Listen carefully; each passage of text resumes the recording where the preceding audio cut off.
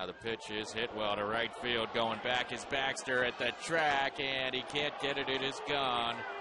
A home run to right for Sherman Johnson, and that puts the Salt Lake Bees on the scoreboard. Johnson with his first AAA home run.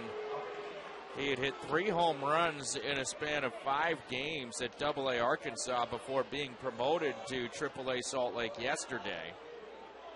Went hitless in his AAA debut yesterday, but today in his third at bat, he lines a homer to right field, a solo shot, and it's now a 3-1 ball game.